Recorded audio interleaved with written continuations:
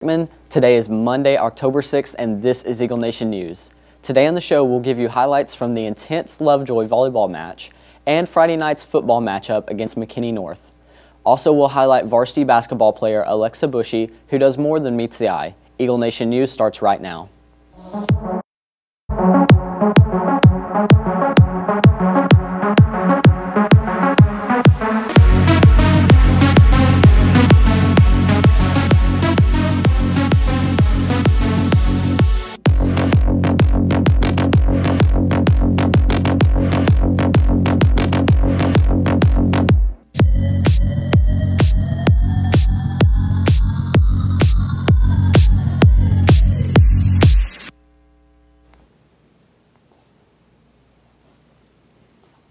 If you're interested in the Science Club, there will be a meeting this Wednesday, October 8th before school in room 2121. See Jordan Whitaker or Mr. Heichel for more information.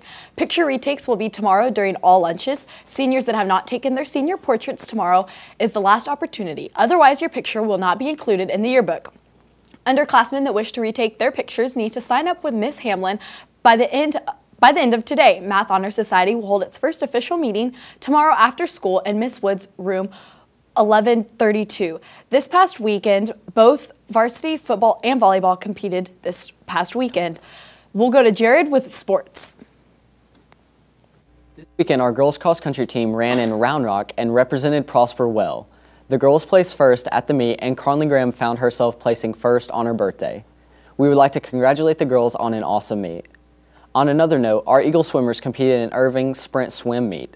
Our boys came out on top and won the meet, while the girls came out in second to Louisville, a 6A team. Our swimmers came looking much more polished and show good potential for our future meets.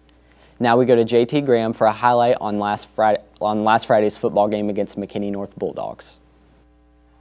The McKinney North Bulldogs came into Prosper Friday night with a chip on their shoulder after losing to the Eagles for the past 2 years. Coming out the gate, on the very first play of the game, Bulldog highly touted running back Ronald Jones ran right through the Eagle defense, but then came up gimpy and limped off to the sideline for the rest of the night. The loss of Jones gave the Eagles some hope and momentum, in which they converted into the only lead of the night after a touchdown from Robert Mahone, making the game 7-3. North drove right back down the field and answered with a touchdown of their own, but missed the extra point. The score at halftime was a manageable 9-7. The Eagle defense played a solid first half, racking up more time on the field and expending most of the energy early on. North returned after the half, and despite an absent Jones, began to pound on a beleaguered Eagle front, adding a couple of touchdowns from the dual threat of quarterback Nick Hutchins, and ultimately put the game out of reach. The offense stalled out and couldn't ever get anything going due to turnovers. Senior captain Zach English became a playmaker of the night and might have given the Eagles enough to get the job done had they not stalled out with a few drive-ending penalties. The final score of the game, which featured the premiere of Season Pass, was 43-19. The Eagles are back at it this Friday at Wiley Stadium against the Raiders of Wiley East. First half, the game looked pretty promising, and then in the second half, things didn't go our way. Can you explain what happened? Turnovers, penalties. We had a hard time throwing the football. I thought our defense thought we played really well in the first half. Just some things got away from us in the second half. Go back to the drawing board, work on those things next week, and get after Wiley East. We came out pretty strong. Second half, we really slacked. So we hung with them first half. Second half, they came out ready to play. We didn't, and that's what cost us the game. Last Tuesday, both the undefeated Lovejoy Leopards and our very own undefeated Eagles faced each other in a battle to see who would come out on top. Only one team could stay undefeated, and our ladies gave it their all to keep a perfect record in district, but they fell short. Here's more on the game. Last Tuesday night, the Lady Eagles traveled to face Lovejoy. With both teams undefeated, a close game was expected, and so it was. The girls came out battling, barely dropping the first set 27-25. Both teams had a fair share of ESPN plays and a few fluke plays.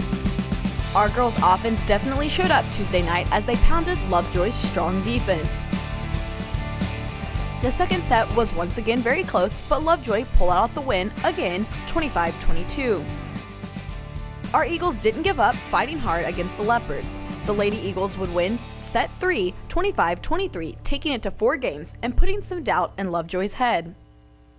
The girls like to keep the fans on the edge of their seats the majority of the match, making it a nail-biting game. The ladies gave it their best, but couldn't pull out the win, with the final score being 25-17. The ladies would get their first loss in district, but are confident that they will dominate the Leopards next time they face them here at the Eagles Nest. After the tough loss, the girls came out Friday ready to dominate. They swept McKinney North, with the final game ending 25-14. Once again, our girls' strong offense came out firing and showed the Bulldogs who is the better team. The Eagles play here tomorrow in the arena. Now here's Jared with the Student Spotlight. Thanks, Taylor. As a part of today's Student Spotlight, Aaron Mraz spoke with varsity basketball player Alexa Bushy, who stands out as not only an athlete, but an artist. Many times after school, Alexa Bushy can be found in the basketball gym practicing drills. But when she's not in the gym, she's painting in her garage. What drives this basketball player to pursue painting? Alexa has been painting since 7th grade, and she's gained much of her experience through trial and error. She still feels that even with much experience, she's still an amateur. When I'm on the basketball court, I am constantly thinking, what did I do wrong and how can I fix it? It's trial and error. I consider myself an amateur artist, but it's for a few different reasons. I mean, the definition of an artist is not so much one who makes money off of their sculptures or whatever their artistic vision was in which they decided to create. It's more about just knowing what you're doing, knowing how to do it, and in the end, having it turn out really good. Alexa doesn't paint in hopes of achieving fame. She has other goals. This is something that I strive to get better at, but it's not an intense strive. It's something that's relaxing and that I choose not to be such a perfectionist on. I want to have creative outlets where I'm not always working with numbers, I'm not always working with graphs, because that to me is not fun and it restricts you.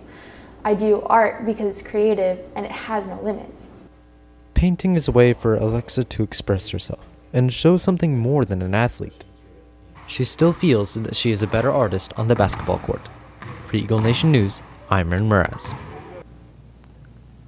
Please come support the Prosper High School's choir in conjunction with Reynolds and Rogers Middle Schools this Thursday, October 9th in the auditorium at 7 p.m. That's all the announcements for today. I'm Taylor Moore. And I'm Jared Rickman. Live long.